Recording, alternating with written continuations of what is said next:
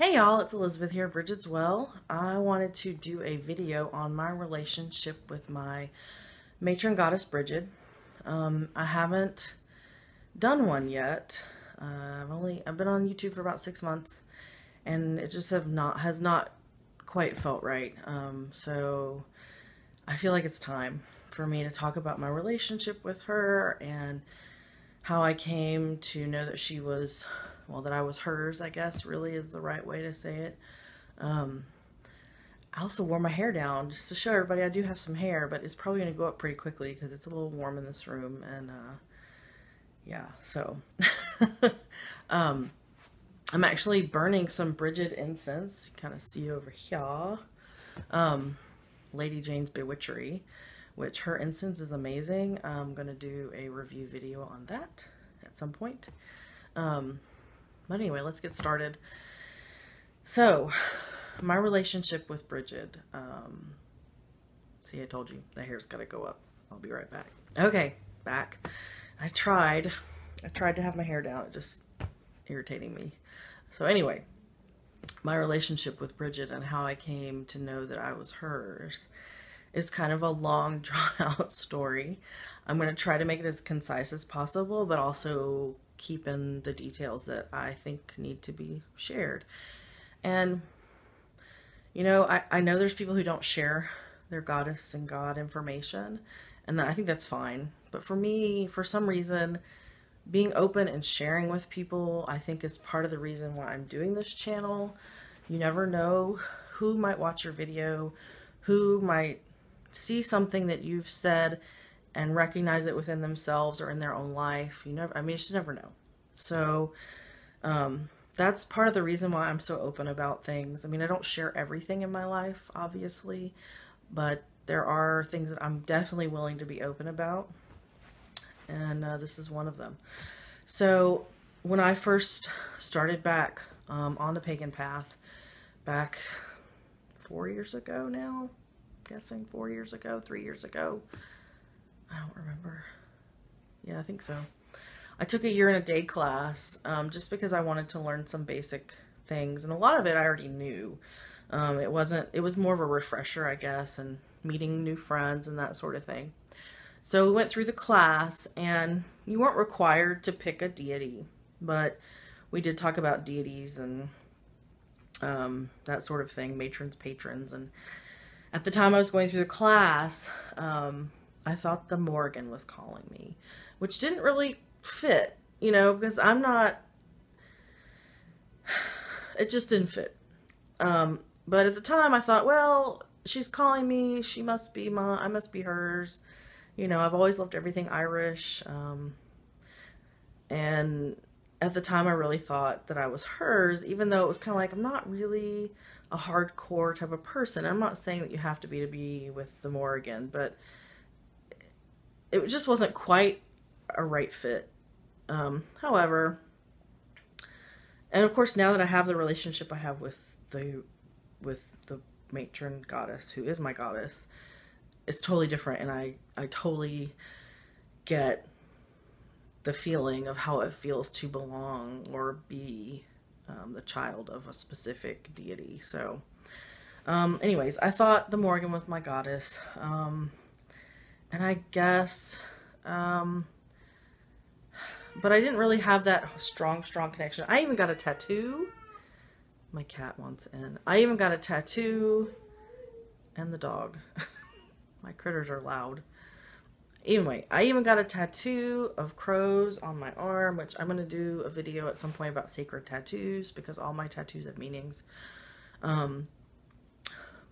Which, it's got crows and it's a Celtic knot. So, which I realized that crows can also be associated with Brigid too. So, anyway, got the tattoo and all that, and had bought, you know, a bunch of Morrigan stuff, books and things to learn more about her, to deepen that connection. But it really never really connected the way that I now know what it feels like to be connected. So, the way that I found that Brigid was my god, well, I always say she's my goddess, which she is, but I feel like I'm hers. So the way that I discovered that is a little different than probably most people's experiences. So if you've seen any of my videos before, I am a channel, and I started out channeling about 6 years ago, doing channeled writing. Now, I don't really call it automatic writing what I do. I'm aware of what's coming through the pen. I'm not just like sitting there, you know, with my eyes closed. But the information does not come from me. I feel that it comes from outside of me, somewhere else. So, and I'm just the conduit. So, and I'd been doing this at that point, I guess this was 2 years ago almost now. So this would have been 2015. And I'd done this professionally. I've done it at festivals, so I've done it for clients, that sort of thing. I'm the person, people know me in the community. And I was at Mabon ritual with the group that I do most of my rituals with, Spiral Grotto, here in Nashville. And the high priestess was channeling Odin during the ritual. Just for anybody who was there, who had any questions, wanted to talk to Odin, that sort of thing. I didn't even realize that before this that you could channel deities. I never heard of that. And it was a really cool experience. Well, I had asked, oh, and we have window air conditioner units in this house, so if you hear a loud noise, that's probably what that is. So I'm hoping it's not going to be too loud. I apologize. So during that channeling, I had asked a question, and I think it was just like, what do I need to know? It wasn't very specific, it was very general, and I don't remember everything that Odin told me, but toward the end of him talking to me, said, "Do you know who talks to you?" And I was like, "No, I don't know who talks to me." And Odin said, "Well, maybe you should ask." So I was like, okay. And the thing is that years, as I'd been doing this for, at that point, I guess it was 4 years. Is that right? 2011 was when I discovered it. Yeah, that's right, 4 years. I'm not a math person. I have an English degree, so you have to excuse me. 4 years I'd been doing my channeling and channeled writing at that point, and I'd asked before who it was and had been told, don't ask, you don't need to know. So perhaps at that time I didn't need to know because I wasn't ready. I certainly wouldn't have believed it because I didn't know you could do that. Channel deities. So anyway, that night I got home, I was exhausted. I didn't do anything. The next night I sat down and started writing, and it was just like poured out of me. And it was Brigid, who I've been channeling for 4 years, and all this information, and I'm getting emotional because I started bawling my eyes out when this happened. I mean, it was a life-changing moment for me. I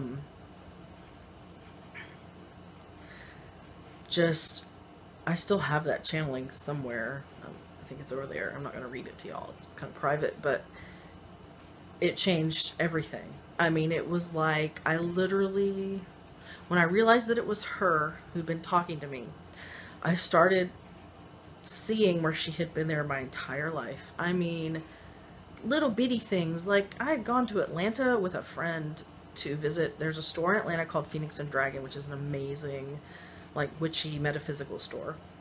I had gotten Brigid oil because I thought it smelled good. Not because of Brigid. And that had been years ago. I have a Brigid rosary that I bought because I liked the picture on it, but it's Brigid. It was made by Linnea Weatherstone, who wrote Tending Brigid's Flame. She wrote the book, of course, just recently, but I've had that rosary for at least 10 to 15 years. Yeah, I've had it for quite some time. I just started thinking back in my life, and she'd always been there. And I knew she'd been there before, and I if I remember correctly, I believe in the channeling that came out that I've been hers for a long time. that was a very, very emotional night for me. It was life changing. And it was just the tiniest little key at that ritual that opened that door, that I could finally push the door open to see what I needed to see. Um, and there's, there's sometimes when you think, oh, I wish I'd known the stuff earlier, but I believe stuff like that comes to us when we're ready. I wouldn't have been ready. If I'd heard when I first started doing it that it was the goddess Brigid that I was channeling, I would never have believed it, because I didn't believe you could do stuff like that. So fast forward to, this was in September of 2015. Fast forward to Imbolc 2016. Same group, Spiral Grotto. And of course, once I found out it was her and not the Morrigan, made complete sense. I'm not a Morrigan chick, and that's okay. I had give her props. She's great. She, all due respect, but I don't belong to her. So, between September and February, I'm learning about her, just kind of getting used to what she was, learning more about her. Actually, in my second year class, this was before I found out she was my goddess, my high priestess did an exercise where she stood behind us and blew energy like through us by channeling a goddess. So when she asked me, she said, "Who do you?" Or channeling a deity, because there may have been gods that came through, maybe. And she asked us, she said, "Who do you want to come through for you?" And I said, "Whoever wants to come through for me." And it was Brigid. Of course, at the time, I didn't really think about it. I was like, oh, that's cool. It was neat. I mean, it was really cool when she did that. Like, she channels the deity into you and pushes the energy through you. So that actually happened, I think, the summertime before Mabon. Anyway, so fast forward to Imbolc 2016. And my high priestess, or the high priestess, had a friend who channeled Brigid, who lives in New York, and she had her come down for our Imbolc ritual to channel Brigid. So of course I wasn't going to miss that. She's a sweet lady, the lady who channels her. And, we're sitting in ritual, and I'm just like, I don't know what people are asking questions. I'm just kind of, and she's channeling and talking to people, and I'm just kind of sitting there, and I'm like, when I couldn't think of anything to say. I didn't know what to ask. I mean, seriously, I was just kind of like, ugh, totally brain fart. And then I was like, well, I'll ask this. And then as soon as I would try to speak up, someone else would speak up. So anyway, I'm sitting there, and I have one of my really good friends, turns to me and he goes, "Aren't you going to ask a question?" Because he knew about all that had been going on. He and I are very connected. We actually believe we were twins in a past life, because a lot of the times we run, oh, hello, hi mama, you know, all the incense coming toward me. We run similar energy cycles together. Like, if he's sick, I'm sick with a cold too. Or if he's like having a bad down in the dumps moment, I am too. So we run in cycles together, even though we don't talk to each other regularly. I mean, I see him regularly, but we don't, it's not like we're talking on the phone all the time. So completely separate, but we run the same cycle. So anyway, he was sitting next to me, and he turns to me and he goes, "Aren't you going to ask a question?" I was like, "I don't know what to ask." And he's like, "You need to ask if it was her that if it's her that you're channeling." I was like, okay. And he's gifted too. Like, he's a channel as well, like I am. Not with the writing, but he does a different way. So anyway, I'm sitting there, and I finally, ask the question. I say, I do channeled writing, and I found out I'm going to get emotional again, September, that it's you I'm channeling. And I was like, "Is it you?" And she turned to me and she said, "Yes." And I lost it. And when I say I lost it, I mean lost it. Like, sobbing, like heart, gut sobs, you know, the kind that just rack your whole body. So she gets up, the channel gets up, and I get up, and we meet in the middle around the circle, and I just hold onto her for dear life. And I'm not an emotionally, especially not out in public, one of those types of people who's gonna lose it, you know, gets really emotional in front of people I don't know. And I was bawling my eyes out. I was bawling. It was so incredible. It was another life-changing moment for me. So, and of course she said, you know, yes, you are my daughter, da da da da da. So yeah, that's how I know Brigid is my goddess.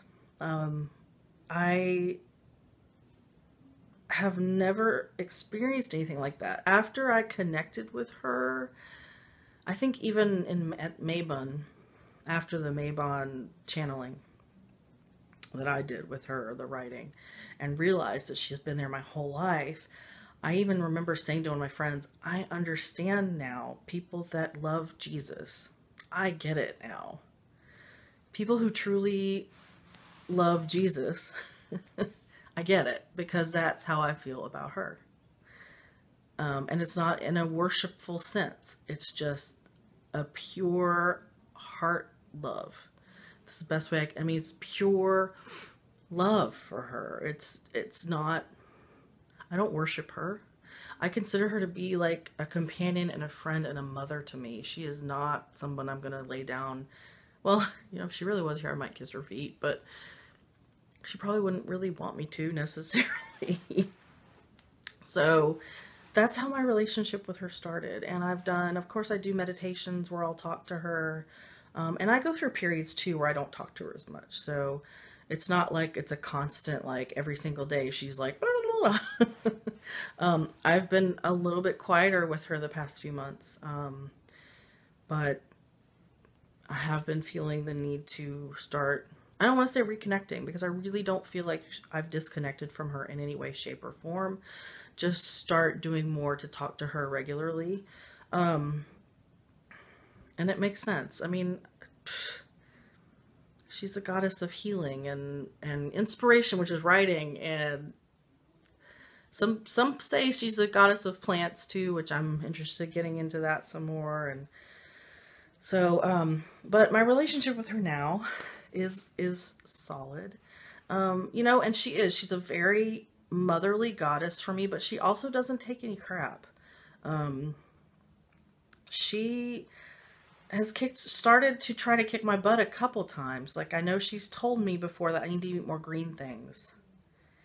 And I've heard her say to me, if you don't start to make these choices yourself, we will make it to where you don't have a choice. That sort of thing. To where with me at least, she's been motherly and kind, like you might want to consider doing this. And then when I don't listen, it's kind of like, okay, I'm going to have to, you want me to make it harder for you to make the decisions and do things that are going to make you happier and make you feel better. That's kind of how she's been with me lately, because I'm not listening as much, even though I've started writing more, which is one thing she wants me to do. There was one time I was trying to make a decision about something. I don't even remember what it was. And I asked her, I said, what do I do? And she was like, I can't make this decision for you. You have to make it yourself. So it's not like, at least my perception of the Christian God, where, oh God, what do I do? What do I do? Guide me, guide me. It's like, she understands that I have free will. She makes suggestions. But she's not making my decisions for me. You know, I am a human being. I have my own mind, and she's aware of that. I do light candles to her regularly. I am also a flame tender for the Order Brigid International. Every 19 days. And on the 20th, they have 19 days of flame tending, and on the 20th, she's the flame tender. So I have a shift in that I do every 19 days. Every morning that I'm in this room working, because you can't see it, but my office is on the other side of the phone. camera. It's been a long day. Every morning when I come in to get ready for work, one of the first things I do before I get started is I light candles, and one of them is to her. So I'm also a flame tender, like I said. On the weekends, I'm not in here as much, but I do try to light a candle in the bedroom to her when I remember. You know, we have those days where we just don't remember to do things. But when I shower, I imagine, because you know she's also a goddess of the waters, the goddess, the water as healing. Another thing, one of my very first videos I did was my dedication video to her. Obviously I didn't show the dedication ritual, but I did show a little bit. I waited a year, which I was already hers, so I don't know if I even really need to do this, but I waited a year before officially dedicating myself to her. So, and one thing that she's asking me to do is write, and I haven't been listening very well, but I'm doing better with that.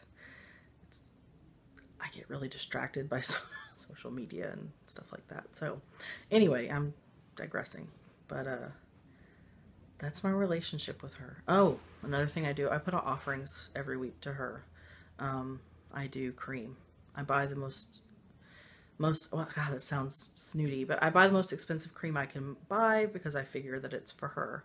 So it needs to be of a high quality. Now, if they're out, I usually get her the organic stuff. That's like $4 for a little pint. And I also try to give her the first, when I open it up first, I try to give her some first before I use it. Because I use it too. I use it in cooking and all that. So, but yes, that is my relationship with her. And I just, you know, until I realized it was her and felt that true connection, I didn't understand what it was. So, yeah. And I just want to say this. If you don't have a specific deity, you don't need one to be a true pagan.